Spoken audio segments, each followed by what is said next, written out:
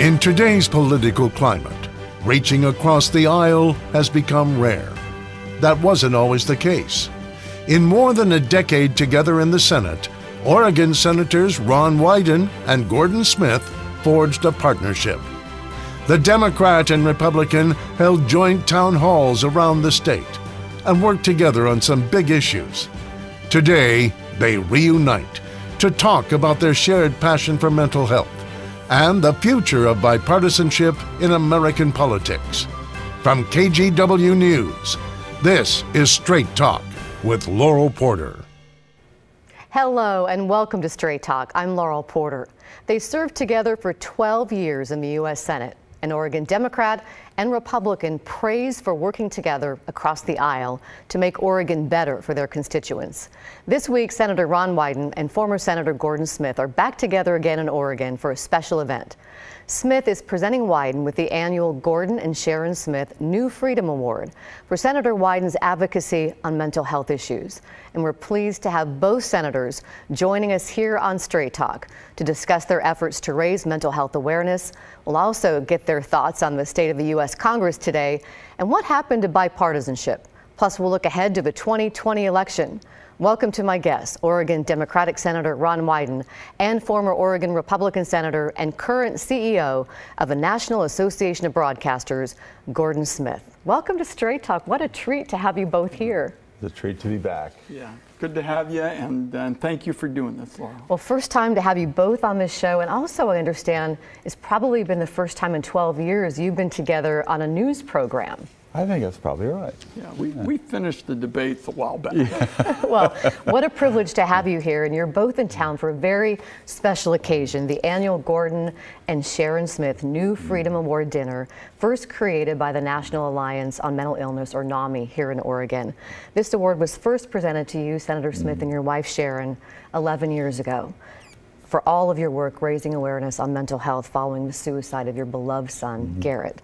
And every year since then, you have presented the award to another deserving individual. And this year, you are giving the award to your friend and former colleague, Senator Ron Wyden. What does this award signify to you, and what does it mean to give it to Ron Wyden? Well, first of all, I'd say it's about time we did, but we've had to work on our schedules to make sure that the Senate is out when we give this award out. And I think it goes back for me, not just for all that Ron has done on mental health throughout his career and since I left the Senate, but when I lost my son, I can count on one hand the numbers of senators who were truly brothers to me, giving me a shoulder to lean on and helping to heal.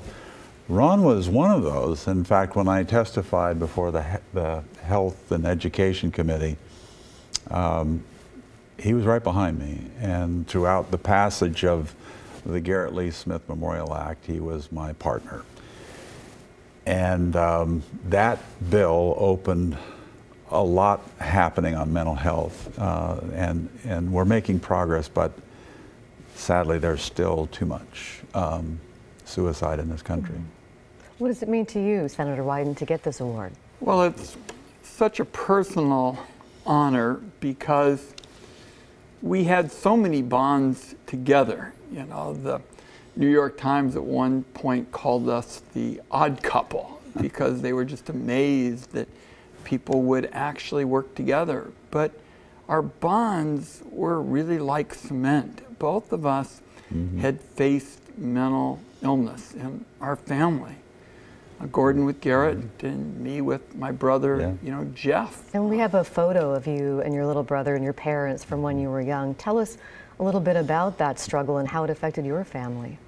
Laurel, I can tell you, and Gordon has heard this, for years and years, there were nights when we would feel that my brother would be on the street, and the question was he going to hurt himself or somebody else? And that's still the case with so many Oregon families. So Gordon and I share a lot of bonds. You know, today people are talking about civil war in government and the like. Well, Gordon and I had one or two civil disagreements, but there was never a civil war. So this award means a lot to you on many levels then. Yeah, it does. And Gordon and Sharon have really been the gold standard in terms of stepping up, and particularly in the philanthropic community. It can be hard to keep people's attention. Now, you all in the media deserve a lot of credit in Oregon for highlighting the cause of mental illness. And I just think the combination of people like the Smiths, rare that they are, and the media, with all of you speaking out, gives us a chance for more forward progress. And I've been talking with Republicans and Democrats in the Senate about the next steps to improve mental health, and we may have to get Gordon back as a lead witness. Because you say, Senator Smith, so much needs to be done. The youth suicide rate is still going up, especially in Oregon. What else would you like to see done? What else can Congress do? Well, you know, I once had a very warm conversation with President Obama, and I said to him, because he had invited me to participate in the White House Council on Mental Health, and had asked me to be the private sector chair of the Action Alliance for Suicide Prevention, which I did for 6 years. I told him, I said, you know, whatever the deficiencies in Obamacare, Affordable Care Act, I said, it is to your everlasting credit that you made mental health the equal of physical health, because they are truly interrelated. If you don't have mental health, you don't have health. And I told him then, I'll lay down the tracks with you to defend that as a principle, and whatever reforms come of it. And because people like Ron are there in the Senate, in a very powerful position on the Finance Committee, I think he's in a place to make sure that whatever reforms come out in healthcare in future years, that will still be the case. We need access, we need affordability, and we need to keep the conversation going so that people know that there's reason for hope and healing. Are you confident in that, Senator Wyden, that you can make that happen? I do feel that the Senate is picking up on some very big challenges. For example, mental health services in rural America, in rural Oregon, are really hurting, and we have a very high veterans suicide rate in our state. So that's something. The Senate is by and large a rural institution, so I think that we could get strong support for that. And I also hear my colleagues in the Senate talking a lot about making sure that the parity law, treating mental health the same as physical health, actually gets carried out. So I think there are ways for Gordon and I to keep teaming up on this. And the key is to remember, and I found this, I'm sure Ron has found this, healthcare can be a very divisive issue politically, but mental health does not register Republican or Democrat, it registers human. And so I found that that was a real bridge. You could get a lot done together with that as the carrot to bring people along. We want to let folks know, if you or someone you know is struggling with mental illness and or thoughts of suicide, the Lines for Life helpline is available 24/7. This is the National Prevention Suicide Line. The number is on your screen. It's 1-800-273-8255, and they will direct you to local resources. We touched on this a little bit already about your bipartisanship, but let's talk a little bit more about your relationship when you were in the Senate. You first met when you ran against each other in 1995 for the Senate seat, which was open after Senator Packwood's resignation. It was a really low-key, quiet race, too. So I'm just thankful most people have forgotten that. So not so quiet. It was a fierce battle between the two of you. You won the race narrowly, Senator Wyden, and then Senator Smith won the Hatfield race the very next year. A lot of people thought, as a Democrat and a Republican, that you ran against each other, you were going to be fierce adversaries, but that's not exactly what happened, is it, Senator Smith? No, in fact, we talked on the phone shortly after that election was decided to get together for breakfast, talk things out, and before the orange juice was poured, I think we'd become friends. And I think what both of us came to legislating with was a heart for getting things done. And as an elected official, you have two responsibilities. One is to your conscience. on some issues that you can't compromise on, and you tell people about that. But there's a lot that you do because you're trying to represent people. And those are the two responsibilities, to yourself and to the people that you represent. And most issues actually aren't all that political. And what Ron and I laid down our swords and said, you know, when it comes to Oregon's interest, we can do a lot together. So we did. We had an Oregon agenda. We had town halls together, and we met for lunch once a week to figure out where we were on our agenda and getting done what we had learned in statewide town halls. It was very productive and enjoyable. So how do you compare that relationship, that working relationship you had, that bipartisan relationship in the Senate, Senator Wyden, then to what the Senate is like today in general? Well, let me offer one more word in terms of the history that is little known. After our elections, and I don't think any other state can have two senators who competed against each other and both were elected in the same year, which was in 1996. Oregonians were pretty rattled about our state's prospects. We had been represented for years by Bob Packwood, chairman of the Finance Committee, who was described as getting to raise all the money, and Mark Hatfield, the chairman of the Appropriations Committee, who was described as getting to spend all the money. And then all of a sudden, a couple of rookies who'd been belting each other around had come in. It would be almost the equivalent of like replacing Damien and CJ with a couple of obscure guys nobody knew anything. We had big shoes to fill. That's a good description. And we put our heads together and figured out how to do, well, frankly, deliver a lot for Oregon in those 12 years. So how much have things changed since then to now? Let's ask Senator Wyden, since you're in the Senate right now. Well, certainly it's far more polarized, and I understand that. I mean, and there are a variety of reasons for this. I mean, we certainly have not KGW, but we have media for the left and media for the right, all kinds of forces that pull people apart and not so many that bring people together. And what Gordon and I said is, that's not what Oregon's about. And by the way, just a little bit ago, I was at Westview High School, and it's in Beaverton, and all the students want to know is how people back there are going to work together, and not the Democratic answer or the Republican answer. So I continue to believe that Oregon, in our trailblazing kind of fashion, we can help extricate ourselves from this. And I'm a Abi Ban believer. He was the great Israeli diplomat who said the Americans always get it right. And then he paused and he said, after they've tried everything else.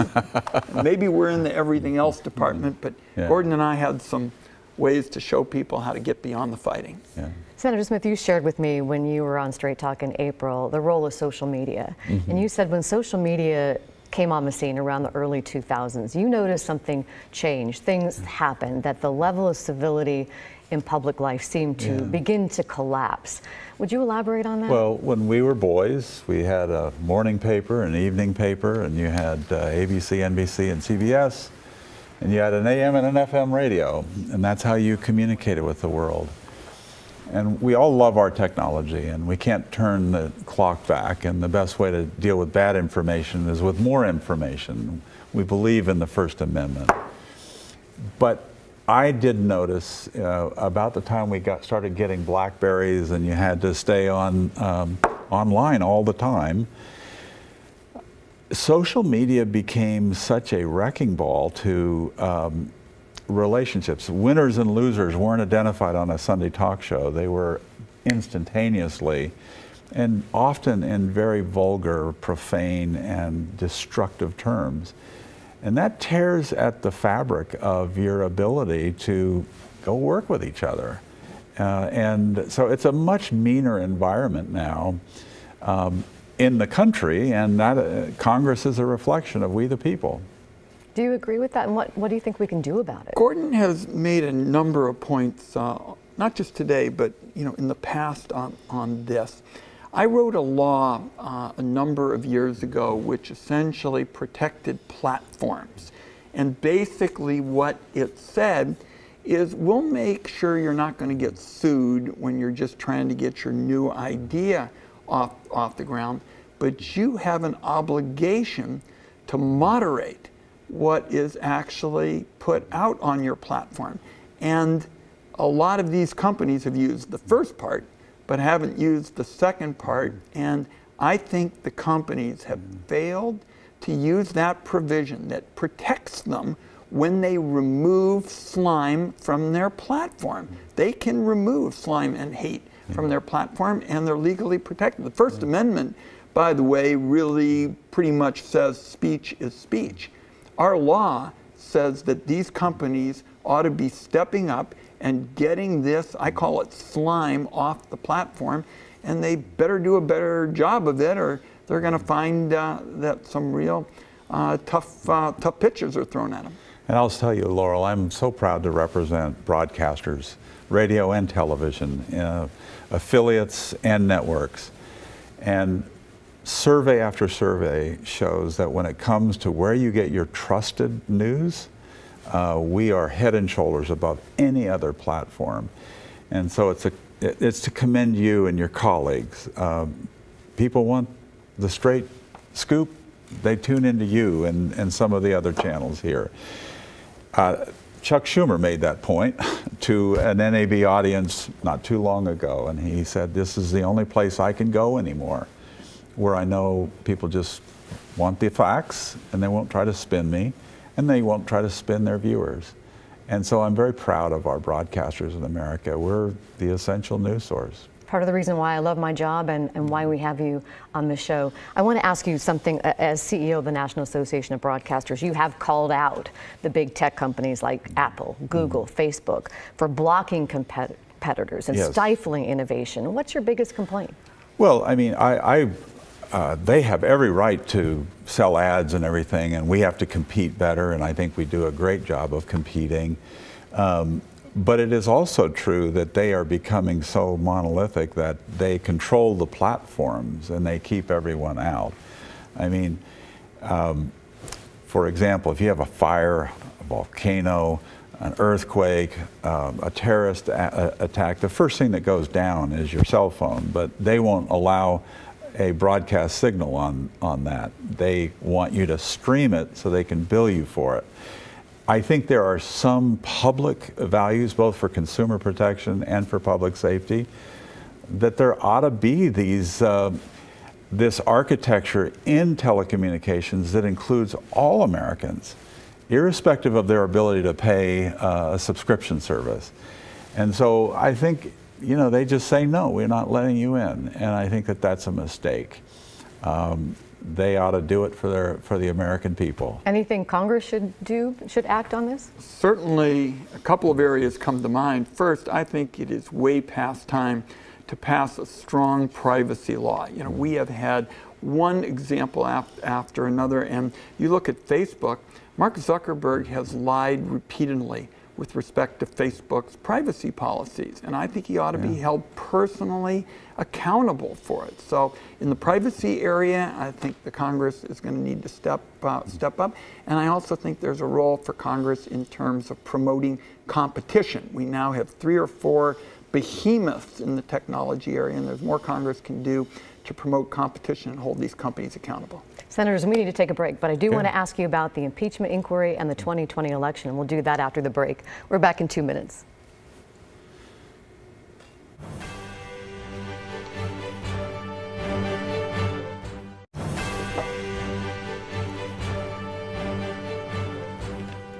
Welcome back to Straight Talk. I'm Laurel Porter, and I'm pleased to have both Oregon Senator Ron Wyden and former Senator Gordon Smith joining us for a rare joint TV appearance. It's been just a delight to have you on the show. I do want to ask you about some of the current events going on, the impeachment inquiry. Last week, House Speaker Nancy Pelosi decided to move forward with an impeachment inquiry into Donald Trump. Her decision came after a whistleblower complaint and a memo about a phone call that President Trump made to the president of Ukraine, asking him to investigate Joe Biden and his son. Senator Wyden, you came out in favor of impeachment proceedings before all of this happened, but what's your take on these latest developments? And it seems like we learn something new almost every day. These latest developments, Laurel, are especially serious because they're different. If you look at the Mueller inquiry, and as you know, I sit on the Senate Intelligence Committee, to a great extent, that involved almost 6 degrees of separation. You'd have one person in the Trump campaign saying something to another person, who would say something to a third person, a fourth person. This is very different. Here, there are no buffers. You have one president speaking to another president, and the American president is saying very specifically that he would like the Ukrainian president to do him a favor, to help him obtain dirt on a very serious potential rival for the presidency. And by the way, he understands that there's a lot of money that the Ukrainian president wants. So this is different, and I think especially serious. Senator Smith, let me ask you as a Republican, are you troubled by this? What do you think about the impeachment inquiry? Well, I just remember, this isn't Ron and my first rodeo. We went through the Clinton impeachment, and that was no bowl of cherries, I'll tell you. It was very divisive. It was a very ugly time. And I think in the day of social media, I see this as only uglier. Look, a senator is a juror. If the House votes on articles of impeachment, and the facts will come out. It's not strictly a judicial trial, but it is more a political trial. But there can be facts that come out, as occurred before Richard Nixon resigned, that were just so obvious that the president either would be convicted or would resign. I have no idea what all the facts will be. Are you troubled by some of the things you've heard? Well, of course I am, and there's a lot of things that happen in our country, and Ron serving on the Intelligence Committee, no doubt he knows that there are an awful lot of arm twisting that goes on between nations, and there's the whole origin of the Russia investigation. It's pretty ugly stuff, and I think when we go and investigate our opponents, we ought to do it at home and not abroad. But it's been happening for a long time, and I think it's just catching up to us. How do you see this playing into the 2020 election?